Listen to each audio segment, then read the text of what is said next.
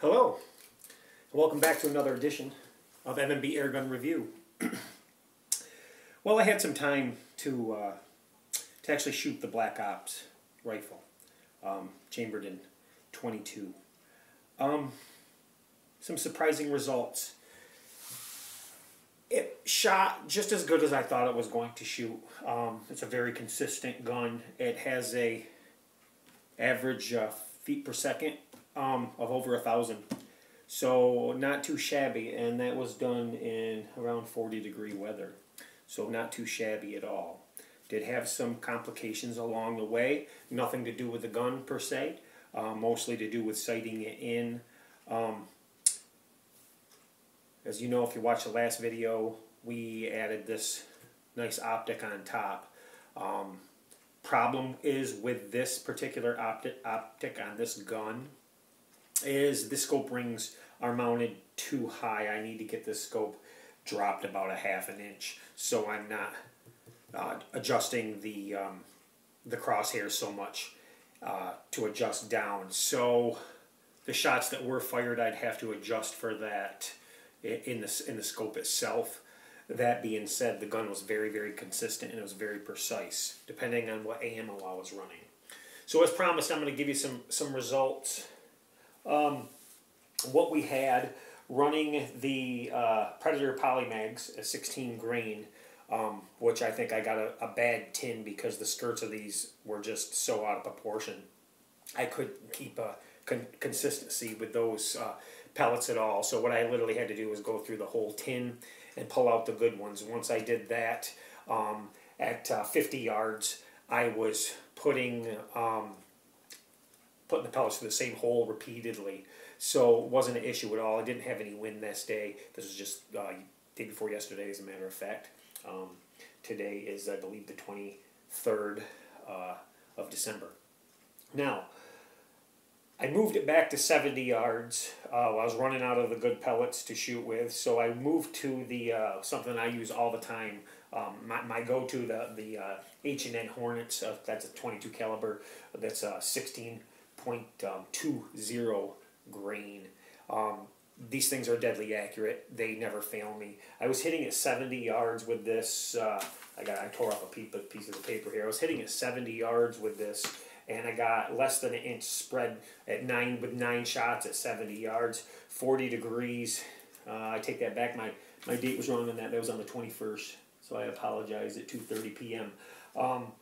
Very consistent gun at 70 yards, so it is capable. Now, your feet per second drop off dramatically, and you do have a lot of pellet drop, but it still does make quite a hit even at the 70 yards. So I think reaching past that 70 yards, while it can be done and you're going to hit your target, you're going to lose a lot of velocity where it's not going to be a practical gun to use past that 70 yards. So I'm going to call the limit on this one about 70 yards for this particular one.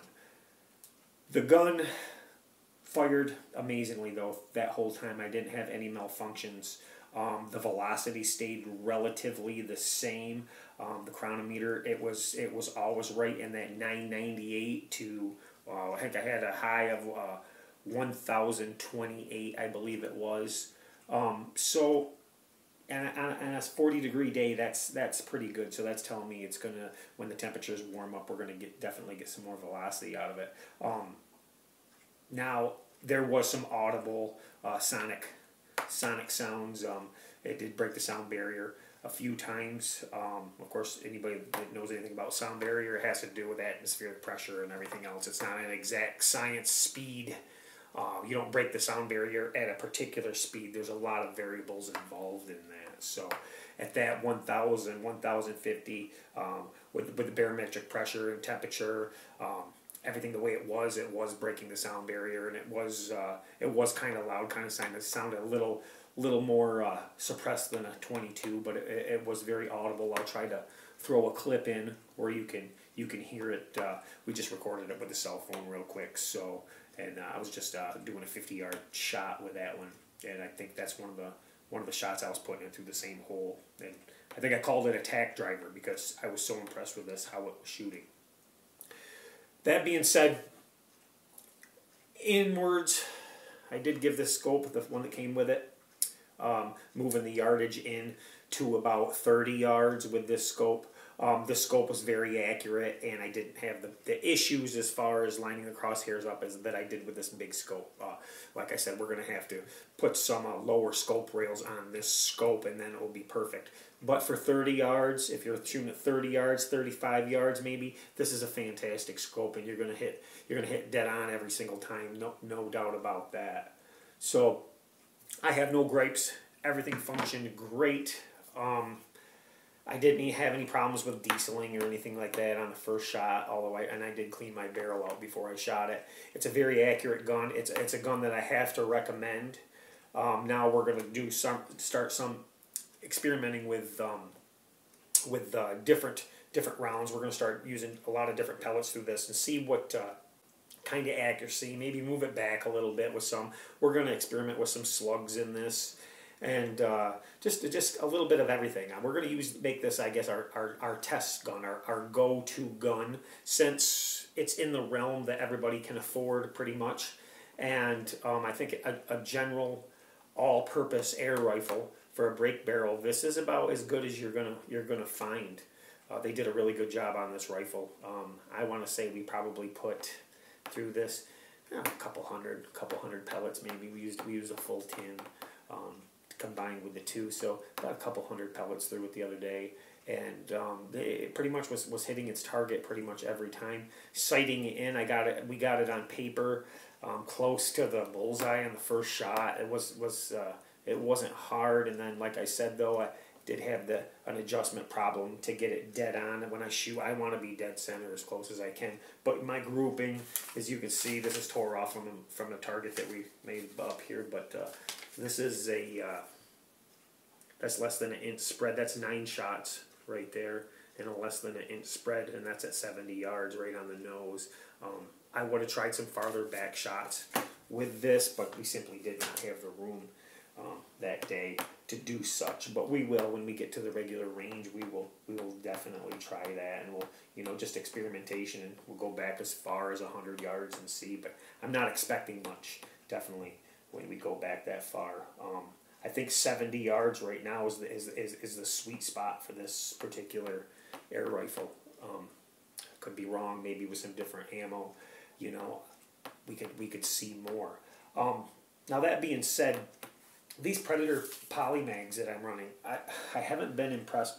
When they first came out, I used them a lot. I didn't have the problems that I do now, and it seems to be that every time I get a tin now, the skirts are always damaged, and it just makes for an inconsistency that's just out of this world. They may be fine for your lower powered guns, or if you're shooting 30 yards or closer, they may be fine for that, for what you're doing. But if you're using any more kind of power and you want to pull back, definitely don't recommend those. There's just too much quality control issues with them right now. I hope they fix that, because in the past they've been very good. So hopefully, I don't know if the materials they're using are getting softer and they're getting banged around during shipping. But it's so out of a tin of 200, I want to say that maybe at max I had 50 rounds that were good after hand picking the best, and I did shoot some of the bad ones also, and it was just so inconsistent. But the good ones were definitely good ones, and it showed. Now, as far as the H&N pellets, the Hornets, those things are pinpoint accurate every single time. I never have a hiccup, and I mean that's one of the ones. Now, just so you know, at this 70 yards, that is with the Hornets. That is with the Hornets. A lot of, I think I could have tightened up that group even more. A lot of it was me just getting used to the rifle. I probably could have tightened that up even more, but really decent for a first time out, and sighting in a scope and then swapping over another scope.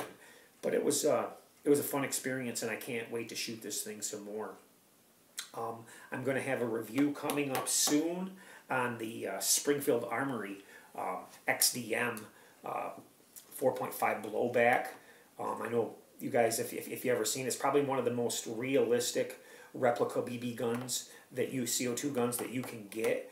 I know I said mentioned E-Vike the other day in one of my videos, how I was kind of Didn't like their shipping times, but I don't know if they heard me or not. But I ordered it and they shipped it. It was shipped out within minutes of my purchasing it, so it should be here any day, and we'll get that review up. I'm very interested to review this, and I wanted to have one as part of my collection just for the realism of it. It's a great training tool, and it functions just like the real deal. You know, it's got the blowback action, slide, and disassembles, and it's a beautiful. In my eyes, it's actually a art piece to me, having something that's that close to the authentic handgun. So we'll take a look at that when it comes in. We'll probably do an unboxing on that one if I can, and we'll go over that one pretty in depth also. But stay tuned. We're gonna keep up with this one, and this is, like I said, this is gonna be our test vehicle, if you will, for different types of ammunition. So we'll be doing some ammunition tests with this, and this rifle's definitely going to be seeing a lot of use in upcoming episodes. So if you like these videos, or you want to see any different content, or you have any suggestions, just drop them in the comment section below. Please like, share, subscribe.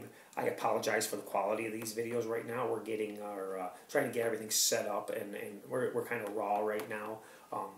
Everything's going to be changed here shortly, a bit more professional.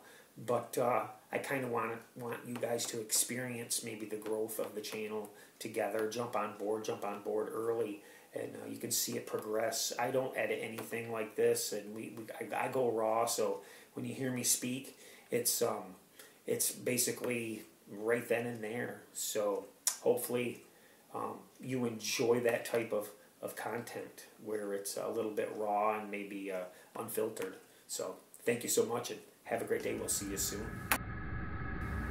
Alright, little left target down bottom.